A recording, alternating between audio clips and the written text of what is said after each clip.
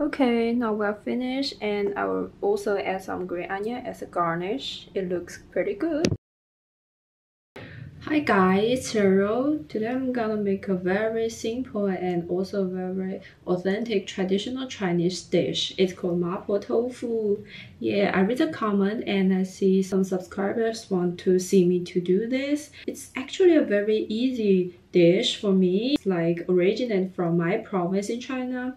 So it is very simple. You have to prepare just a box of tofu and also some grounded pork and some sauce and ginger and garlic. So it's super easy. Firstly, you just need to chop the garlic and ginger.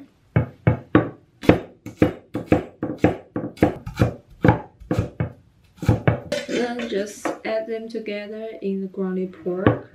This is a way to like turn on the aroma from the pork.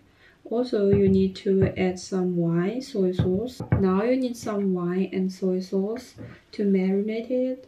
So firstly, you should filling, add some soy sauce, some wine.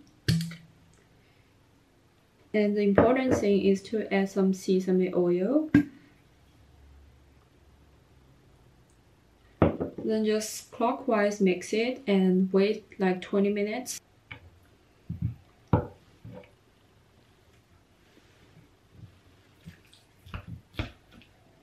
Okay, finally you can add some white pepper if you want. I would like to add some.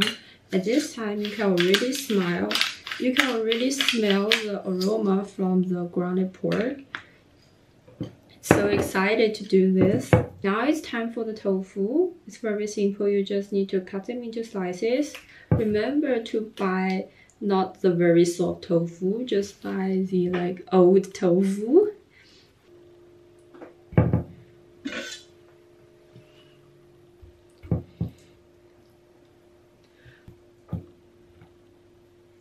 Then now what you need to do is to put them into the water and wait them to boil.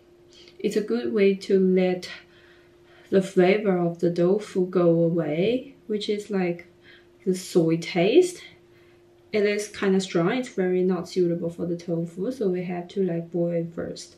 So just 1 teaspoon of salt into the tofu. Turn on the heat.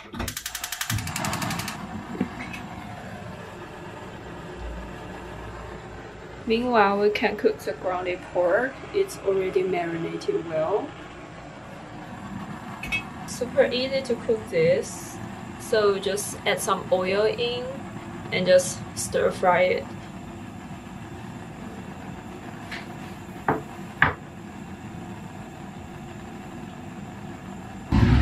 It's so funny because meanwhile I'm doing the live stream.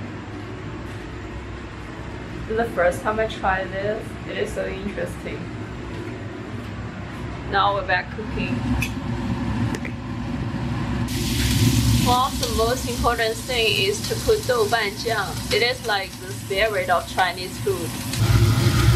MSG.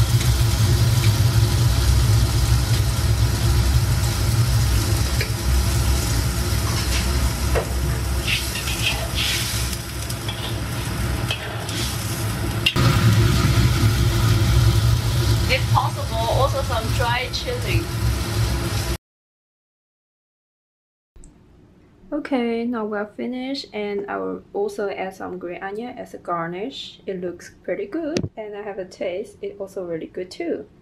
Yeah, thank you for watching this, and don't forget to give me a like or subscribe. Bye bye. See you.